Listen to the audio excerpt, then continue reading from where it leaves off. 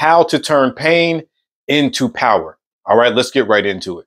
So I'm gonna tell you a quick story right here. All right, I know you might want to click off, but just follow me. So I've been in a custody battle for like 2 years. Okay, this custody battle got to a point where like I wasn't even seeing my daughter. Imagine the pain that came from that. Imagine the pain that comes from not seeing your kid. I want to explain how I was able to turn that pain of not seeing my kid and going through this ups and downs of this custody battle, how I turned that pain into power. The first thing that I had to learn how to do was to accept my reality, accept the situation for what it is. You can't change it. What's done is done. Learn how to move past it. So that was what I really had to first learn, was just to accept.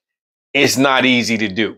And I'm not trying to sit here and act like it is easy to do. It's one of the hardest things you will ever do.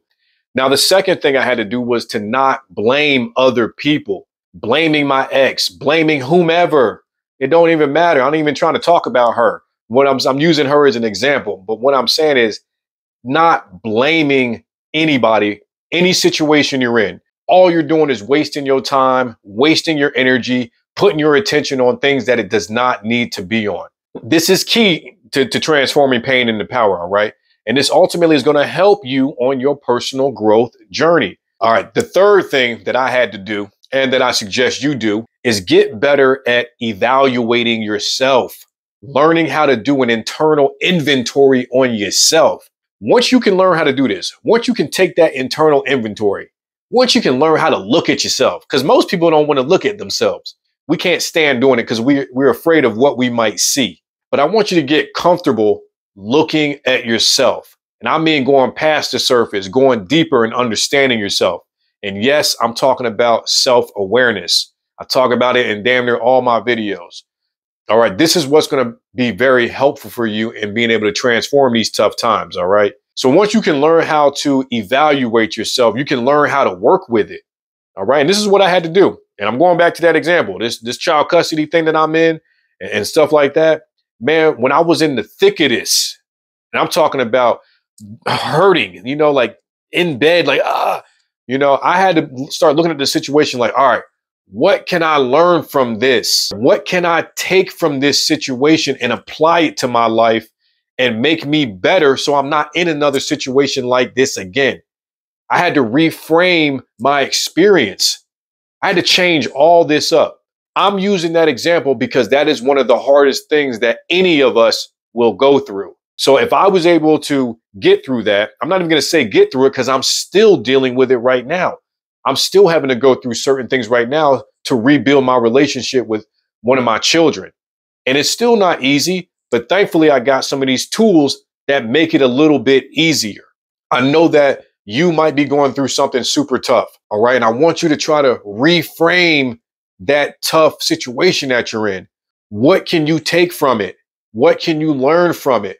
What did you do to put you in this position? What was your part in the dance? That's what life is, man. We're dancing with other people. We're dancing, whether it's your coworkers, whether it's your partner, whether it's your children. It's like a dance. And we bring ourselves to the dance. But if we don't know ourselves, we don't know how we're showing up until we're in these super tough situations. And the first thing we want to do is say, F you, it's your fault that I'm in this, instead of looking at it like, damn, all right, naturally, I want to say it's your fault.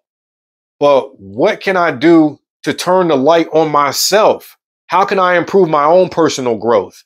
What can I take from this and apply this to my life and turn this pain into power?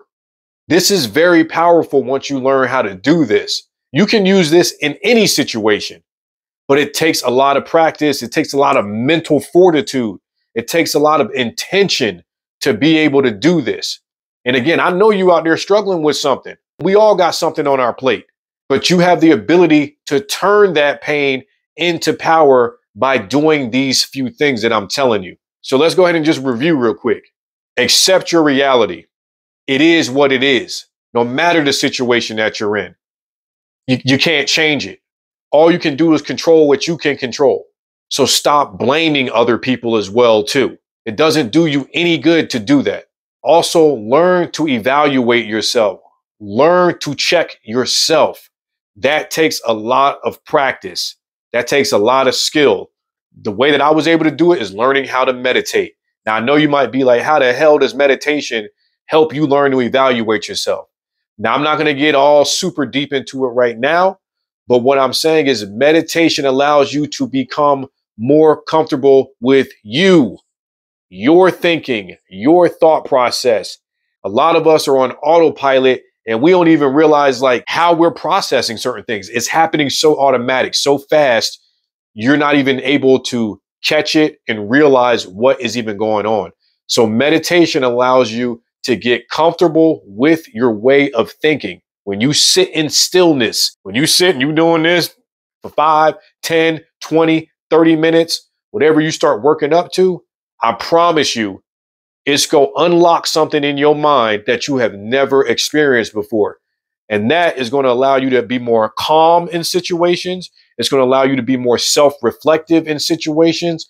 And it's going to allow you to be able to slow down a bit more and take pieces from the bullshit that you might be in and be able to take those pieces and like, just look at yourself and be like, how can I turn this into a positive? How can I take this negative situation and flip it upside down on his head and learn something from it and apply it to my next relationship? Apply it to the relationship that I have with my kids. Apply it to anybody I interact with in this world at the grocery store when I'm cashing out, how I interact, how I talk.